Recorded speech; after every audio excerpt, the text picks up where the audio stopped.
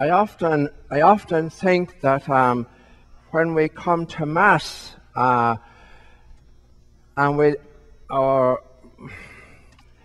supposedly listen to the readings, because we heard them so often before, very often we don't take too much notice because they become, after a while, we become over familiar with them. And so I just want to go back over pick out a few words in the readings this morning, and then go back and talk about those. That's what I hope to do. Whether I succeed or not is another question, but I can only try and do my best. So, thus says the Lord, say to those whose hearts are frightened, be strong, do not fear. And I want to go then down a little bit further. Then will the eyes of the blind be opened, the ears of the deaf be cleared. And in the lovely, beautiful responsorial psalm this morning, in the second verse, the Lord gives sight to the blind, the Lord raises up those who are bowed down. The Lord protects the stranger and the widow and the orphan. And then in the Gospel, we have again the Lord healing the man who was deaf and had an impediment of speech. Now, hard of hearing. Well, I tell you a little story. An elderly man, because I'm an elderly man, he goes to the doctor, and he says to the doctor, I think my wife has a hearing problem. And the doctor says, well, he says, I can tell you, give her a little test. When you go back home, stand at a distance from her and just say, honey, what are we having for dinner tonight? And if she doesn't answer, go a little nearer and ask her again, and go a little nearer and keep going nearer and nearer until she answers. And finally, he's right up beside her, and he says, honey, what are we having for dinner tonight? And she says, I've already told you 11 times we're having meatloaf. So, you know, we all need at times to look at ourselves. Now, in the Gospel this morning, and there's an interesting word used if you go back to the Greek. And the Greek word used is for, the Greek word for mute is mogilalos. I'll spell that for you. M-O-G-I-L-A-L-O-S. Mogilalos. And it's only used twice in the Bible, and that is in the first reading this morning from Isaiah, and in the Gospel of Mark, in the healing of the man deaf with an impediment of speech. And it doesn't mean the man was totally mute. It means an impediment of speech. And that's where now we can look at that,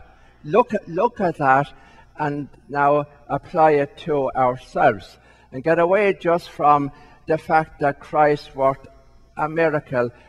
What is the gospel? What are the readings saying to us here this morning? What are the readings saying to each one of us? Do we hear, when we come to Mass, do we hear what the Lord is saying to us? Do we ever take time to listen to the Lord? If you're growing in faith, one of the things you'll realize is that the Lord speaks to us on a daily basis, and many times during the day in the various situations we encounter, in the people we meet, and in the various things that happen in our lives. God is speaking to us all the time. Do we hear him? Do we take time to listen? Prayer, the real definition of prayer has much more to do with listening rather than talking. And isn't that the art of good communication? If you're married, how often, because men are very bad at this, how often has your wife said to you, "You're not listening to me"? I'm not looking at you, Jim, but yeah. How often? Women, do you feel listened to? Here's a good question. Do you feel listened to in the church? I think the answer would be no. Huh? I think the answer would be no. So, you need to listen. Everybody needs to listen more. From the Holy Father down. I think we have a good person in the Holy Father. He does listen. And then, come to speech. What about speech? What about speech? Do we keep our mouths shut or say nothing or become mute when we need to speak? When you see the church being condemned and so on, do you try and defend in some ways? Sometimes you can't defend the indefensible. I accept that. But we need, I think, more to stand up for our faith, stand up for our own beliefs. Very often we keep that very much hidden. We're very silent. And in the second reading today, there's a very important question there. Do we treat different people differently, depending on, I don't know, on maybe as St. James say, on the clothes they wear, or where they come from, or how much money they have, or what kind of a car they have? Do we treat people differently? Well, I can't answer that for you. I can only answer that for myself. I try to be the same to everybody, but it's not always easy. So for example, every one of you here will agree with me that it's very sad to see so many people homeless. You'll all agree with that. But you do anything about it? Simple things. If I normally, when I'm out walking, if I see somebody on the street, I'll say hello to that person and try and engage in a little conversation. Treat them as another normal human being, not somebody to be walked by and dismissed. Very often you find, when you talk to somebody like that, you find maybe a man or a woman who had a good job once, were made redundant, and consequently could not meet the mortgage on their home, and lost their home or their apartment, and subsequently end up on the street homeless. That gives you a bit of a shock, when you meet somebody like that. And so I'm asking you, don't pass by them in a dismissive way as if they didn't matter. Sometimes all they need is somebody just to say hello. How are you? How are you doing? And it's amazing.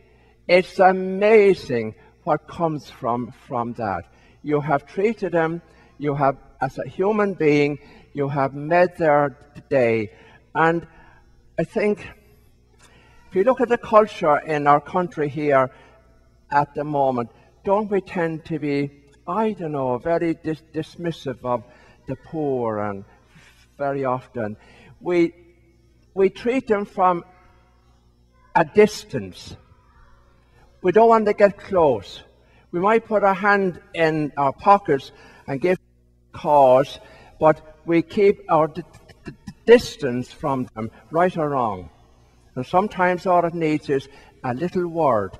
Sometimes a little word of encouragement is much more powerful, important, and helpful than all the money in the world and all the talking about it.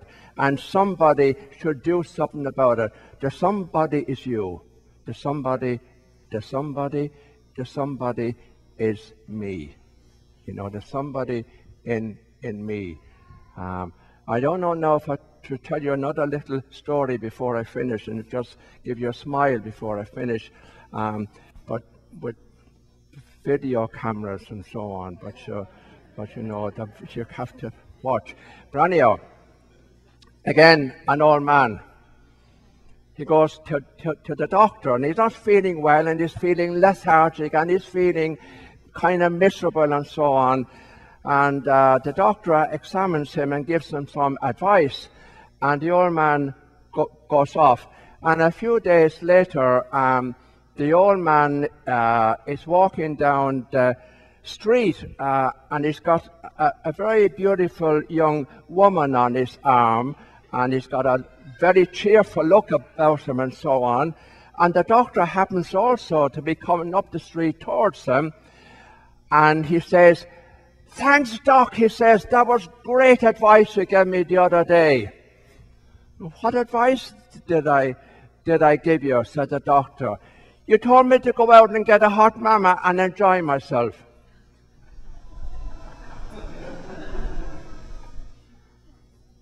The doctor said, "I didn't. I said you had a hot mummer and be careful."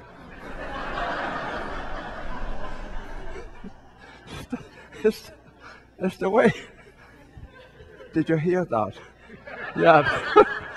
So there's your